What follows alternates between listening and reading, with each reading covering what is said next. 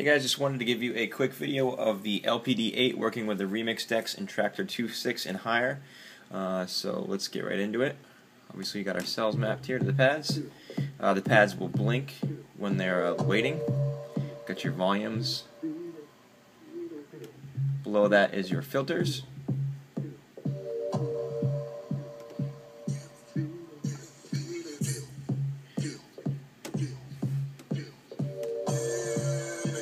And to switch to the lower cells, press Program. And then you have options 1, 2, 3, and 4. And then press Pad to get back into it.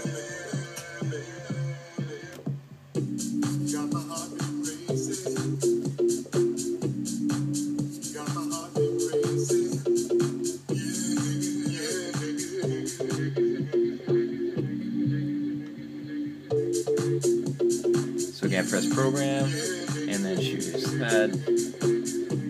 So we have nothing loaded, so we'll stop. And that's pretty much it. It's real basic control, and you got up to 32 samples with the LPD8. So thanks for checking it out.